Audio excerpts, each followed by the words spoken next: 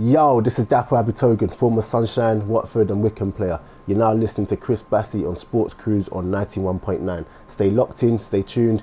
Yes, sir. This is still Breeze 91.9 FM, and of course it's Sports Cruise right here, talking about the son of the soil. Dapo was once a Sunshine Stars FC player, then he left the shores of Nigeria, but he's back here.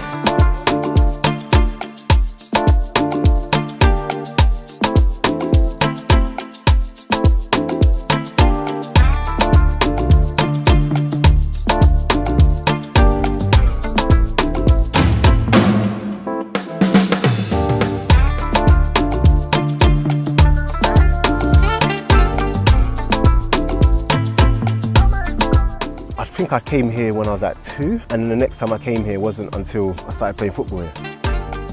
They were always asking me to come here and I was just like, nah. One day I just got a call again to come. Yeah, I just thought, why not? Came here and yeah, it was an experience.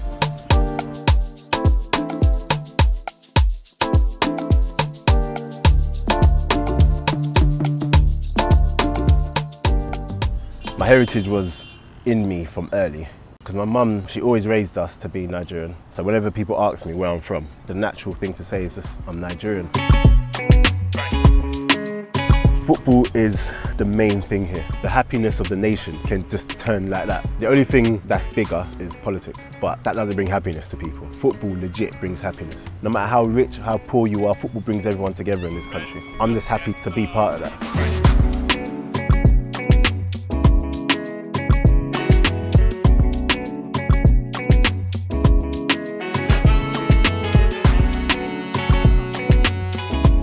My name is Adeni Alaba. I'm a footballer of Sunshine Stars of Akure. So is this where you're from? Yes, see my mom. You look alike. How you doing, man? I'm fine. Do you have to like support everyone? Because I can tell everyone looks to you in this place. Yes, so I need to work very hard.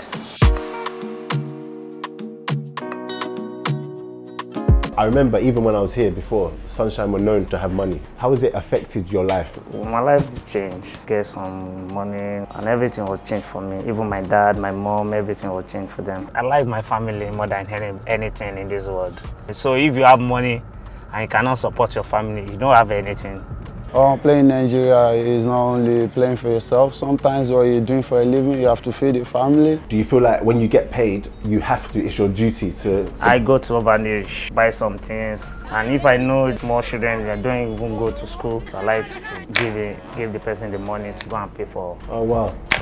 I'm trying. Yeah, no, it's good. The money is not enough to do that. Is that part of the reason why you just want to go abroad? Yes, you just need to leave Nigeria and go and play in Europe. America, Ronaldo. I wish to play in Spain. And I wish to play for Barcelona. Why do I want to play in Europe? That's the best place to play.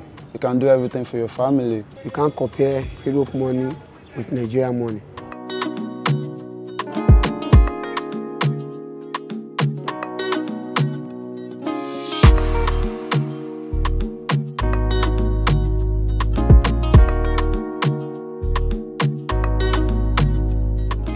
At the stadium yesterday to witness the training of Sunshine Stars FC, your former team.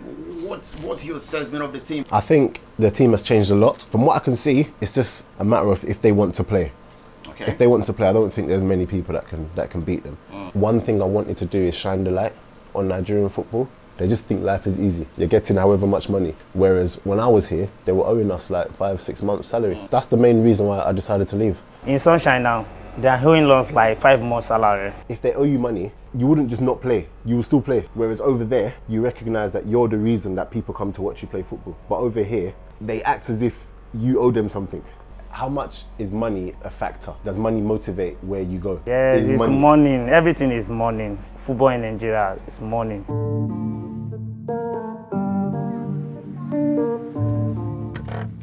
So this is your first house? Yes, it's my first house. And you're happy and you're proud? I'm proud. I'm proud to have a house. Is it not good? It's very good. It's very good, man. I read that. I feel so happy. I'm happy to be here today. How long did it take you to build this place? 2.5 years. Why? because our money is not regular. In Nigeria, yeah, you can't earn good money here. Like this month, our salary never paid. So how you want to maintain yourself? I think this is only peculiar with Sunshine. Sunshine is a difficult team, man. Very, very difficult. And the thing is, if they were run and it's properly, affecting them. If they were run properly, they'd be the best in Nigeria. Easy. Yes, yes. Easy.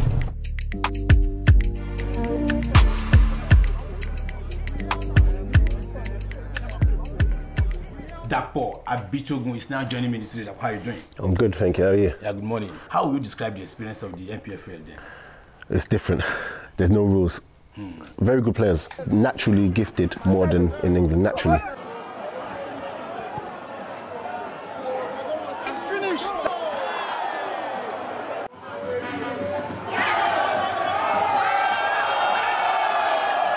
I don't need to tell you welcome to Nigeria. This is your country. So That's my country. Welcome home. Indigent. There's a lot of Nigerians in London. It's easy to feel Nigerian. But when I came here and they welcomed me straight away, it was like, you're home.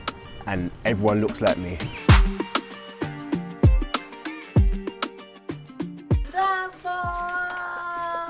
Hello. How are you? I'm good. Welcome. I'm happy to see you.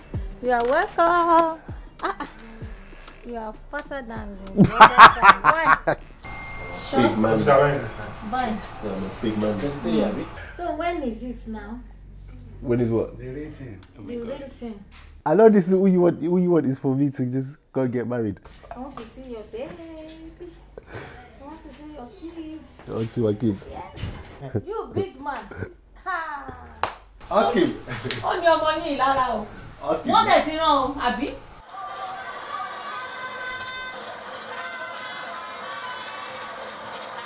My football background, I was a coach, the best under 17 Norway has ever produced.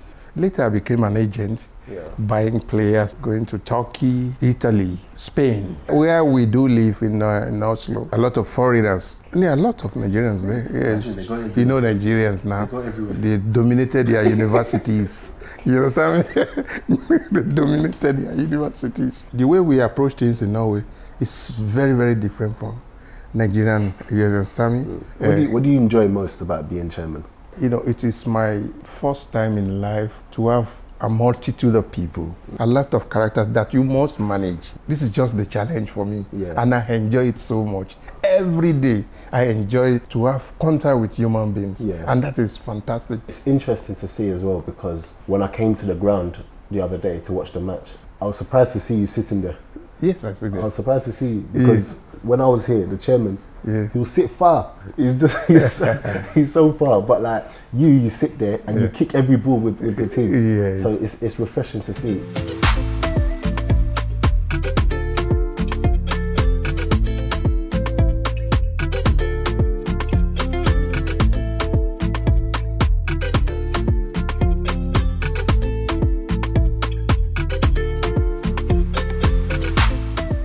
Coming back away from football on a personal note, it's just good to just feel like I'm home again. I feel like it's sort of rebalanced me. I think it's the whole being black in a black country. It's just, I'm comfy.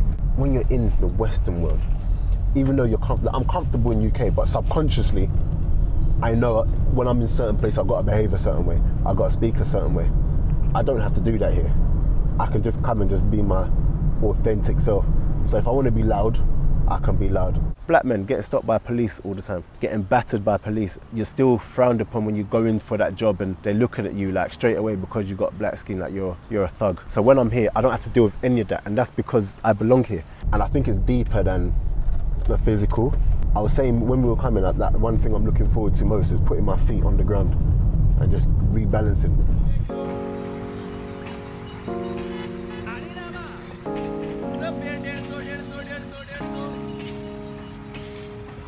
I know it sounds cliche, but football's my first love. To this day, I love it. What I don't enjoy is everything away from football. So like the politics that comes with it. There's politics everywhere, but in Nigerian football, the politics affects the team. And when I say politics, it's real politics. Imagine Labour and Conservative and Tories having an impact on Arsenal. It can't happen. Whereas over here, whoever the leading party is has a say when it comes to the team, because the team is owned by the government.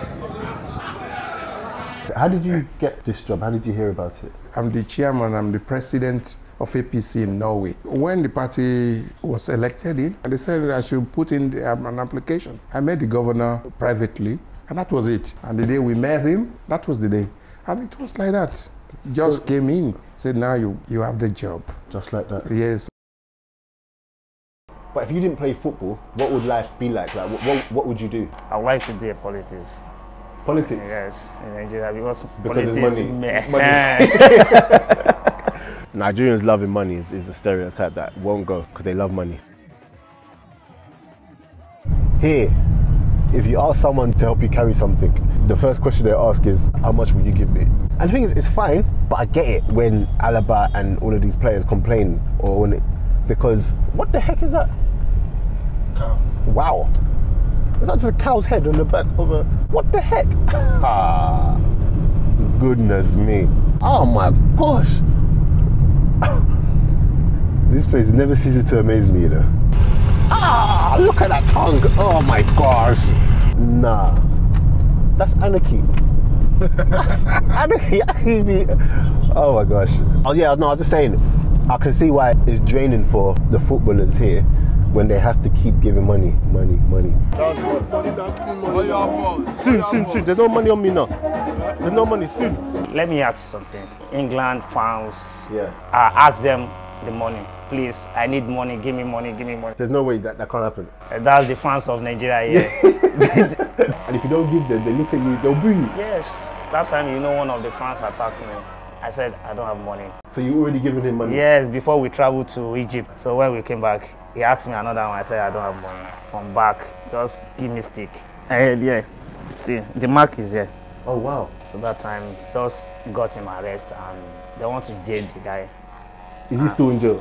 No, I just begged the policeman to release him because he's my fans. Are you joking? Yes. And they released him? Yes, they released him. Just because you play football? Yes.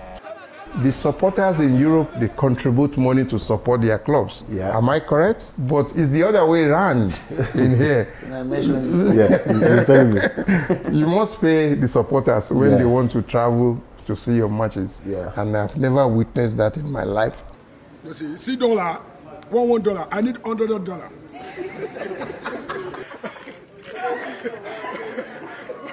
Do the fans ever tell you how to run the team? Yeah, that's one of the major things that I'm encountering here. Yeah. Say, no, we have a player who can play for you. Let me go and bring the players. How can a supporter bring player to a club? Supporters have so much influence in the team. In the team, yes. I mean, if they don't want to, they'll boo him. They'll say, you know, get out. They'll cause trouble. Yes. But if you give them money, this one he has to play. This one he has to play. Exactly. And but the managers, I said no to it. No. They're no to it.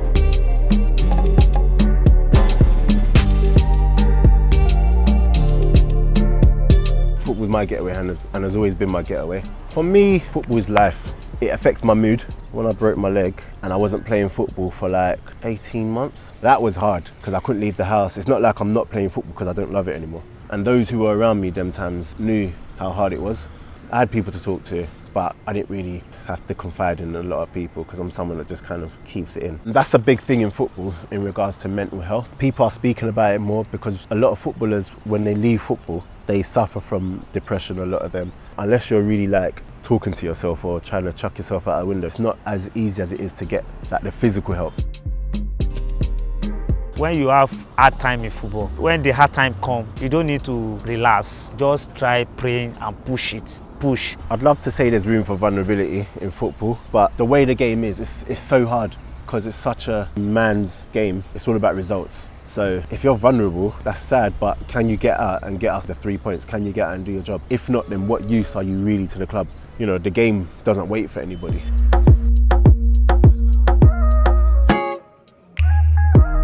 It's got better because more and more people are sharing their stories of depression. You've got people like Leo McKenzie, who's a big advocate. He suffered with depression most of his career, and now it's not till after football he's able to really talk about it. Gary Speed, who was Wales manager, who committed suicide, even though it looked like he had everything. Yeah, and there's just more and more people coming forward where they have to actually do something. They can't just not do anything anymore. So things are getting put in place, which is a good thing. When you're a footballer, you need to expect some things like this. So sometimes will be fine, sometimes will be good, sometimes will be bad. So when you see the bad side, don't discourage. You need to help yourself and bring yourself up.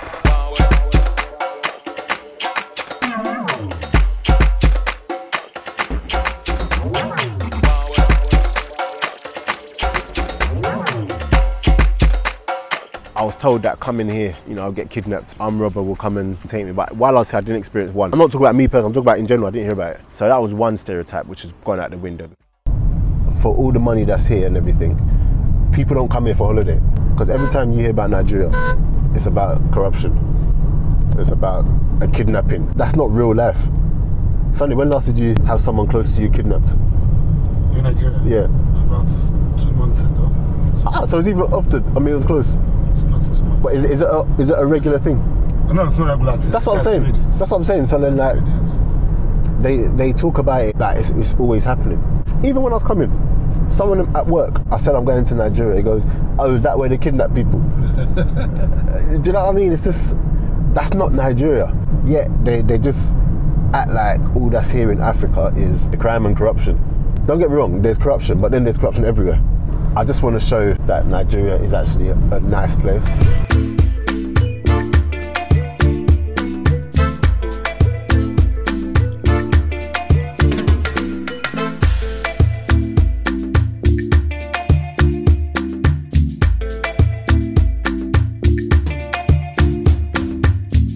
In England, I don't really have a lot of family, but here there's so many.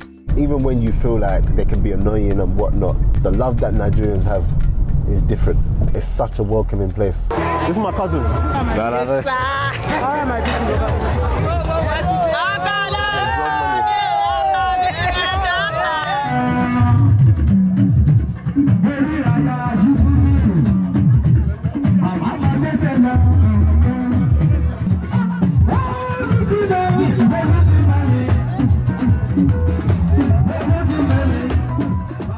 Football is the religion in Nigeria, yeah. Because football is what you worship. Football brings so many people together in Nigeria. Even thief, football brings all of us together. It's my everything.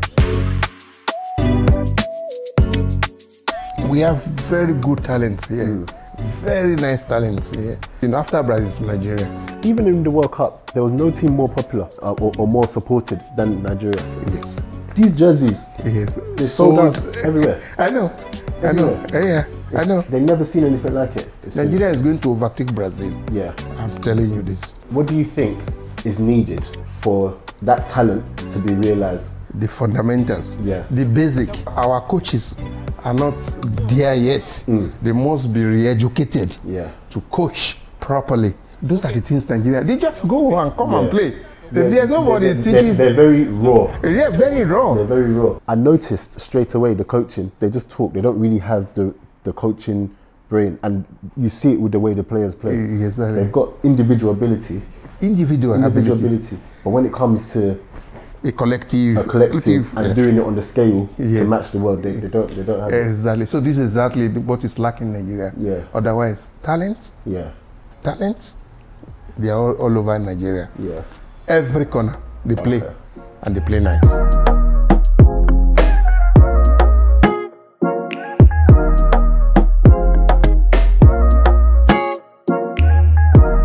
Players here, they have willpower, man. They're strong mentally. Because they put up with a lot, but they persist to go through. It's a tough league. So what they put their bodies through to train in the heat at times, it's a lot. The training that I did while I was here, I suffered. They continue to travel 13, 14, 15, 16 hours by road.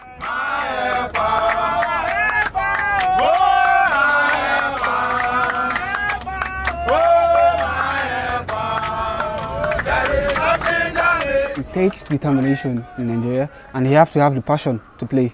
The good things about playing in Nigeria is that if you can endure the hardship playing in Nigeria League, you can endure the pain, you can endure facing the fan, the talk. If you can endure everything about that, that means you can play anywhere in the whole world. Nigeria shouldn't they shouldn't be scared of anybody, because there's nobody, when Nigeria are playing, there's nobody that can beat them. In terms of football and African football around the world, the first team everyone recognizes in African football is Nigeria. Things are getting better in Nigeria as compared what it was before. You know, football is not static. It's dynamic in character. What's your hopes for Sunshine in the future? I want to make history. Yeah. To see that, you know, the IGR of Ondo State, that football must be part of it. Yeah. I must sell many good players to the best European clubs. We still have challenges. We still have a lot to go. If you look at the welfare of the players, I'm not so happy. If they get injured, there's nothing to live on. Look at our national captain, Christian Chukwu. Yeah. He was in Enugu. He could not even walk. Nobody to take care of him. It should not be done like that. Yeah. They should have regular team. If they finish with football, they must be getting some salaries to live on. Money is the biggest motivator. In Nigeria here, it's the best. Yeah. If you have money here, you are the best. And if you have no money, you are nothing.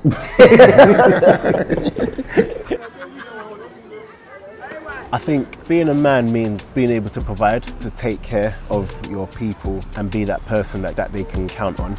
If I go by my culture in terms of Nigerian culture, it means you have to be strong. Be a man. It's not easy to be a man. You need to get so many things. Not that you get house, you are a man. No, if you are a man, you need to get so many things like money, plenty money. You can stand by your feet that I'm a man. I don't think being a man comes from how much power you have. I think what you do with that power says more about you than the actual power that you have.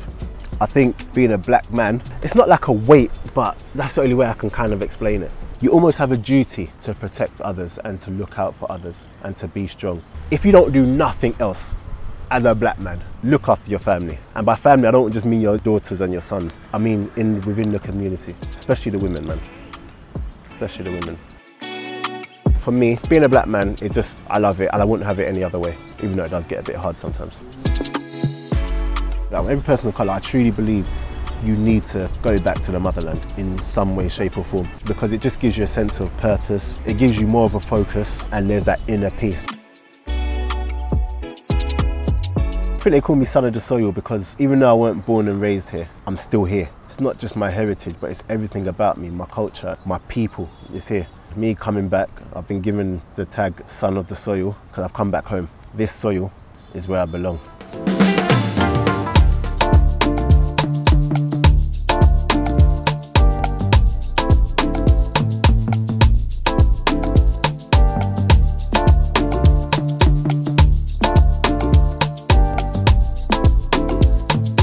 What's up with the beats, boy?